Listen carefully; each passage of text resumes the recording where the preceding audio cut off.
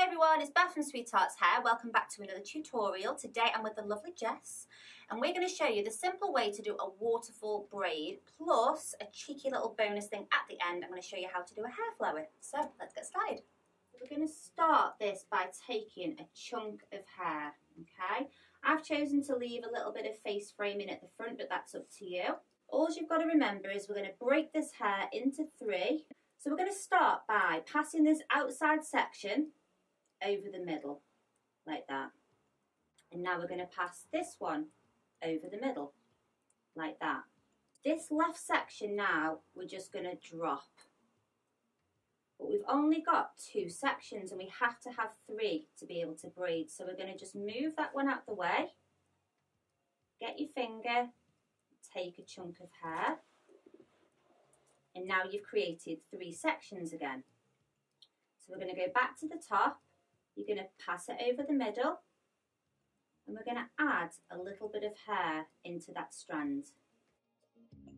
We're going to pass this one over the middle, and we're going to drop that strand. We've only got two sections again, so we're going to go and scoop up a section of hair. Now you've got three sections again. So you're going to go back to the top, cross it over the middle, add some hair, add it into that strand, bottom section, passes across. You're going to drop that section, scoop another section up to create your three sections again. So it's back to the top, cross over the middle, add some hair in, go back to the bottom, cross it over, drop that strand, and we're just going to keep working our way round to the other side, and then I'm going to show you how to create a hair flower. And I think this braid looks really pretty when you just start to create a little bit of a diagonal coming down the head a little bit. So now I'm just kind of taking a really thin slither, but I'm starting right from the front all the way across like that. So we're kind of swooping the hair on this side, adding it into that middle section, crossing over and dropping that section, picking up some hair, crossing over. So we're just going to take the last bit of this braid, using the three sections, just do a normal plait, but we're going to just tease out this right hand side.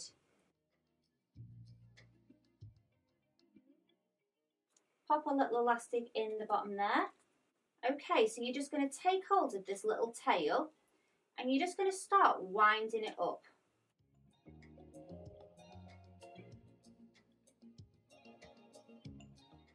Then you're going to take hold of a hair grip, and just behind this sort of flower that you've created, you're just going to kind of weave that through the hair. So I just love how this flower just kind of sets the style off, and then as you turn to the side, you can see all that gorgeous detail in that braid with the strands falling down.